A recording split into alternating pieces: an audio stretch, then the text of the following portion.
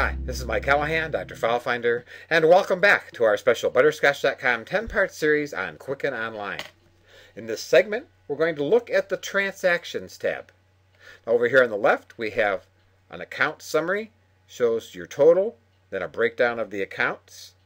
Down here is a cool feature. It's called Popular Questions. Should I change my cleared transactions? Should I assign more than one category to an amount?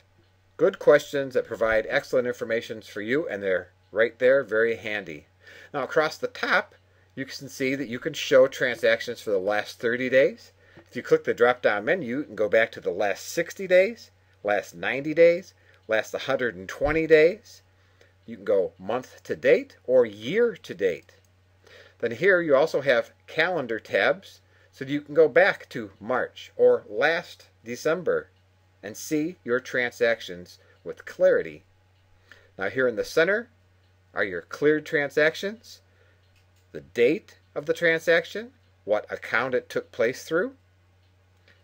If a check number is involved, it appears here. Then you also have your payee. Here you have a category. Now here's choose a category. You can click that, click the arrow. These categories are supplied for you. You can select a category. You can also go in and add a category and remove categories that you don't want, add categories that you do want, so it's completely customizable for your needs and your tastes. And then here is the amounts of each transaction so that you can clearly see exactly what your spending is doing and where all of your transactions are. And I love the fact that you can go back so far. Your bank may only keep things for 30 or 60 days, but here you can go back for a long time and find exactly what you want. The Transactions tab in Quicken Online.